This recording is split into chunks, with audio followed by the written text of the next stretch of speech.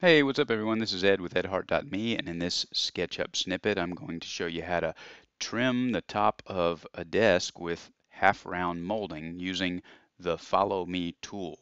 So we have here this desk, which if you want to download this project plan and work on it, you can head over to my website at edhart.me, or you can download it from my SketchUp 3D warehouse. You find the link in the notes. And I want to show you how I wrapped the desktop in this half round 3/4 inch molding and how you can do that too easily. So I'm going to jump over here to a new canvas where I actually have just the desk, the bare bones desk frame component built, and I'm going to show you how to use this tool to create that molding and wrap that around and get your miter joints and make sure everything looks nice. It's really easy to do. You'll like playing around with this tool. So let me get started. I'm going to use the 2-point arc tool right here, and I'm going to use the Follow Me tool, and I'm going to use the pencil tool. So the first thing is we're going to create, and I'll just zoom in right here, a shape of the 3/4 inch molding. It's 3/4 inch thick to match this top of the desk, and then it's going to extend out along the green axis 3/8 inch because that's how much the molding is. Let me do that again here. Sorry about that. 3/8. And so I also need to connect the ends of this. And the reason I need to do that is because this tabletop right here is already a group. So it's already put together, and I've just drawn a new surface.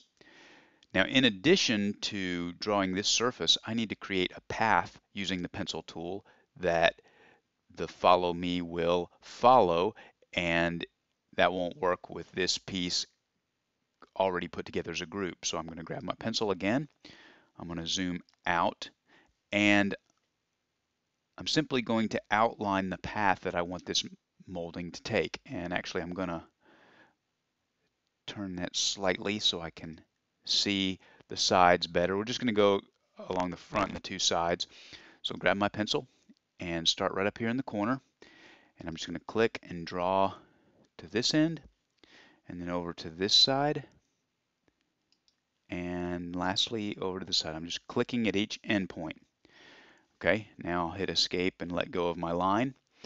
And now comes the fun part. I'm going to grab the push, pull, or excuse me, the Follow Me tool, and I'm simply going to click the surface, the face that I want to extrude and follow around the line that I've put. So I'll click here, and you can see I've got a little red marker that's following the line, and I'll continue to do that and just wrap all the way around this desk.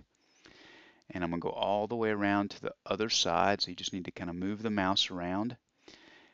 And that face is following the cursor all the way around to the back. I'll click, and there I have it. There's this molding followed all the way around. You can see if I zoom in, I've got the nice mitered joints on that side, and I can come around to that side and look at it.